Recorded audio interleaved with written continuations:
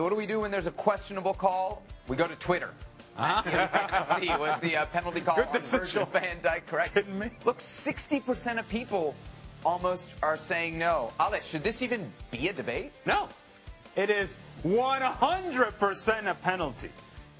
The argument that is being made out there is that, well, he doesn't know that Lamela is behind him. Well, it's his responsibility to know. He's got to have awareness as to what is around him. He takes a full swing, and that full swing takes Lamela down. Yes, does Lamela draw the foul? Yes, he does. But there's no question in my mind this is a penalty. Now, the other question is whether Lamela was in an offside position. But that's a different discussion. If we're talking about Van Dijk's tackle on Lamela, 100% a penalty. Shaka, how come 60% of people say not a penalty? Because there are 60% of our respondents are Liverpool fans. That's my only assumption. They're not just fans; it's other pundits. Look, if you take the incident on its own for what it is, this is beyond question. That is a penalty. That's not the debate. The only debate to be had here is should the flag have gone up for Lamela being offside, as Ali rightly points out. Once it doesn't, whatever the linesman is thinking, and I'm not in a position to judge that. There's no question that Van Dijk makes contact with Lamela. Whether he knows Lamela's coming around his blind side or not is totally irrelevant. It's all about the contact, and there is contact. John Moss, the center ref, seems to have a pretty good look at it, yet it's the assistant ref that makes the call. Do you have any problem with that? No, I just would like consistency across the board from assistant referees that are also there on the field to make calls and to make decisions. And if he saw the contact, then yes, raise your flag by all means. The argument, though, from Liverpool fans would be, well, raise your flag for the offside. And then we're not having this discussion at all.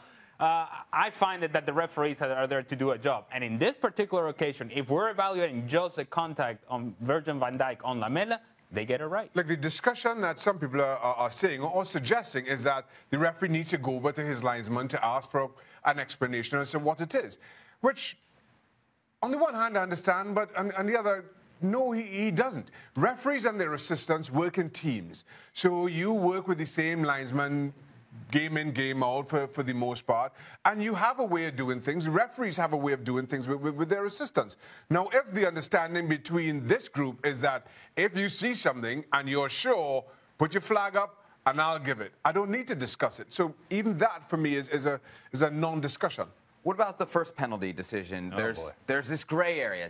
Is it deliberate from Dejan Lovren? Why is there a gray area in the rule? Well, the gray area is because the law just states that there has to be a deliberate attempt to play the ball. And I don't think anybody can dispute that Lovren tried to play the ball. Now, for me, I feel that there needs to be intent to play the ball in that direction.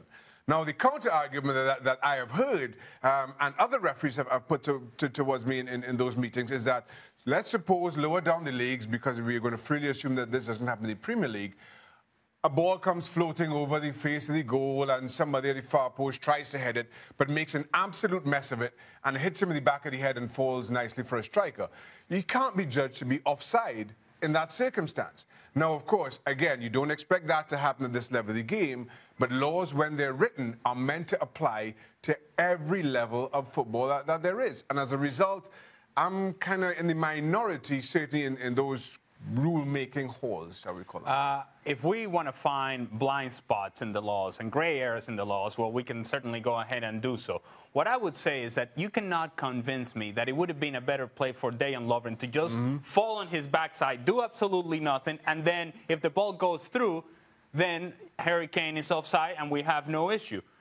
The fact of the matter that Dejan Lovren decides to play the ball is because he can see off his shoulder the movement of Harry Kane. So Harry Kane, from an offside position, is impacting the play. And at that point, he's benefiting from that very position, from the offside position. In my mind, there is no question this is offside, but I can see, as what Shaq is talking about, that, again, this seems to be some sort of gray area, some sort of blind spot in the law in which referees are covering themselves. Anybody who's ever played the game at any sort of level looks at this play and you evaluate it for what it is, it comes out as offside.